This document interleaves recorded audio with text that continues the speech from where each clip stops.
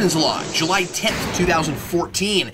Some news broke today about both Arrow and the Flash spinoff, and I haven't done a Captain's Log in a while, and I haven't been talking about every single casting choice and things that we're finding out about these shows, but this one I kind of wanted to mention because it's kind of exciting, so just in case you haven't heard about it yet, I thought I'd put out a video real quick, and maybe you'll catch this, and this is how you'll find out about it. So we have a couple new characters being introduced to the Arrow and Flash universe, and the casting choices are interesting, but the fact that these characters are going to be recurring characters in these shows is even more fascinating. The first is over in Flash, in the third episode, we're going to get Ronnie Raymond, who is one half of Firestorm, and he's going to be played by Robbie Amell. Yeah, because that's not going to get confusing on set. A guy named Robbie playing a guy named Ronnie.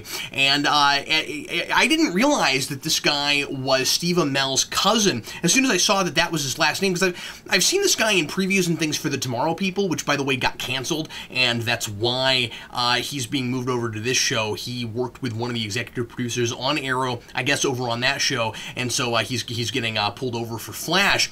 And anyway, so it's no surprise that that's happening, but yeah, I didn't realize that this guy's last name was Amell, and apparently briefly there for a while, Tomorrow People and Arrow were both on Wednesdays, and so it was being called by some the Amell Wednesdays, which is kind of funny. And so anyway, he's going to be playing Ronnie Raymond, who is part of the Firestorm Matrix, and it's going to be interesting to see how long it is before he actually becomes Firestorm, because the way Arrow has been doing things, as soon as somebody that major in the DC, especially somebody that major, and even minor people, get brought in from DC Comics, you got to expect that we're actually going to see them become the characters that they are in the comics, because unlike what we were doing a few years ago with superhero shows, these things are not shying away at all anymore from costumes and from superpowers and all that kind of stuff. So, and especially Flash being a character that's going to be in a costume running around where people can see him in broad daylight, I really think that if we're bringing in this guy, we're actually going to get to see a Firestorm fairly shortly. So it's going to be interesting to see who plays the other side of that. More exciting, though, is Brandon Routh being brought into Arrow, and I'm more excited in this case about actually the casting choice than I guess I am about the character. He's being brought in to play the Atom, who is a character that I only have a passing familiarity with, and I've only seen in certain things.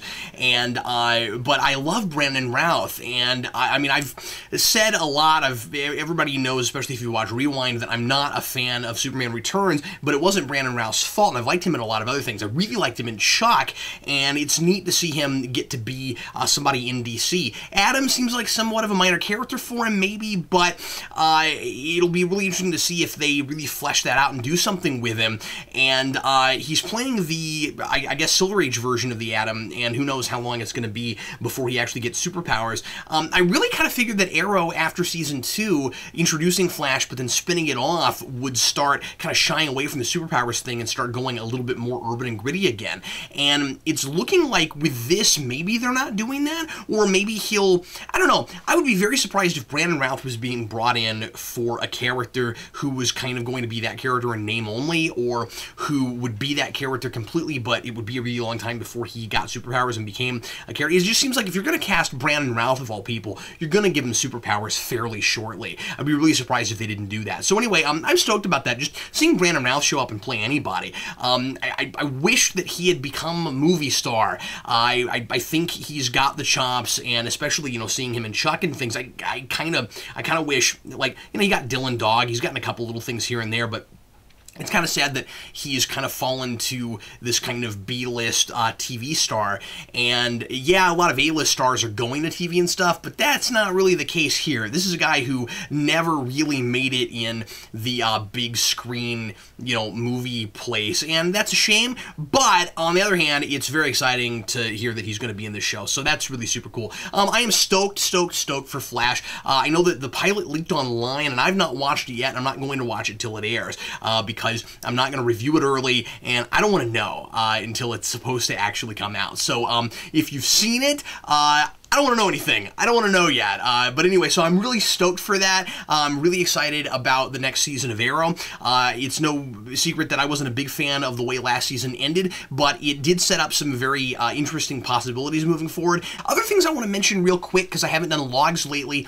I saw the most recent Ninja Turtles trailer, and it's been out, what, a week and a half now, so I didn't want to make a whole video on it right now, because it's kind of, you know, old news now. The way internet time works, you wait, you know, a week and it's like waiting a year. But anyway, I did want to mention that I'm a little more excited about the movie than I was before. The last trailer looked pretty fun, and Whoopi Goldberg is in that movie? Really? Really? And apparently we're just doing Super Shredder right out the gate. Another thing I wanted to mention that I'm not real happy about is that a couple of the producers from Arrow are taking over the writing duties for the Green Arrow comic book, and I don't like that they're getting to do both continuities simultaneously, especially because I've been such a fan of the current series and what Jeff Lemire has been doing with it. So that's not cool. I will read it, or I will at least try it and see what they do with it. And I don't know, maybe they can kind of stretch their writing legs a little bit there. And if they, I don't know, if working on the page they kind of, you know, keep getting better and better as writers, maybe that will translate to the TV show, and vice versa.